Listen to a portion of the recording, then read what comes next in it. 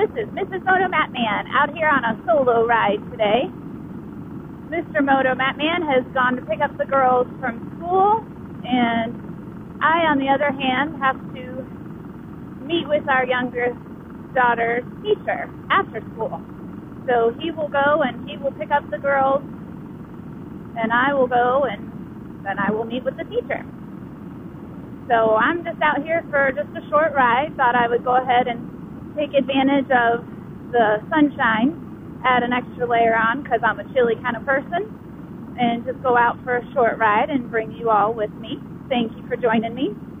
I'm going to do a really short video because my trip is not very long, but I'm also going to talk about something that I only want to talk about for just a short amount of time.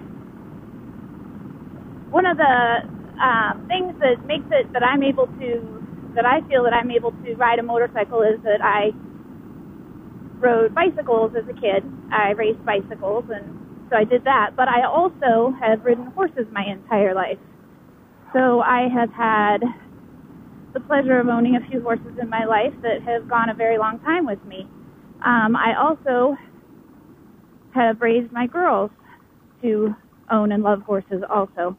That's something that Matt and I, Mr. Motomattman and I also share, is our love of horses. I had a horse just recently pass away, and he, after the blood work was done, it was determined that he passed away due to West Nile.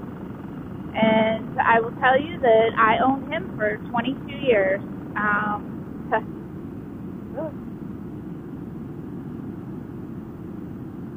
He was my fine wine. He got so much better with age. His name was Geronimo, and he was a paint. Spirit of Geronimo is his registered name.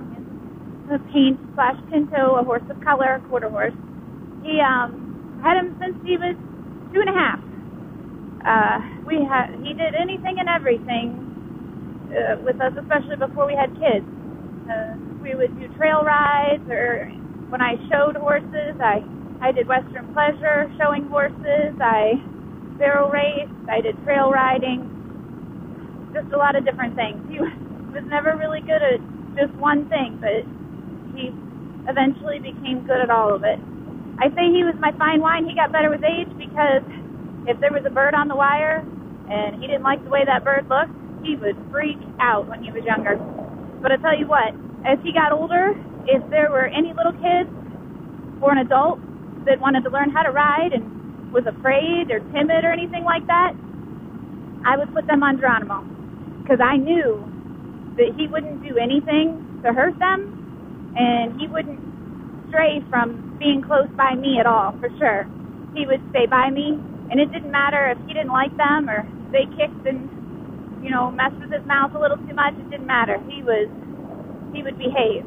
And that's why I consider him my fine wine, because when he was younger, he would not have put up with that kind of behavior from a rider. He would have boxed, and he'd have tried to get them off.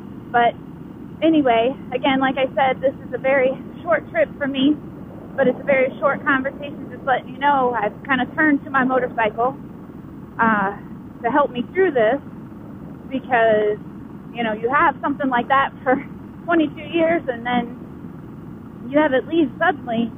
It's a bit shocking, but as I power through this, my motorcycle is something that just kind of gives me confidence,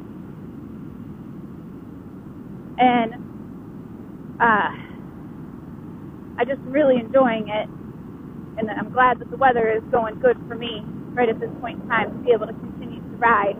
because pushing through losing Geronimo has been kind of difficult. But anyway, I'm not going to continue to ramble on in regards to it. I just was making a short video on my way to the school to meet with my daughter's teacher.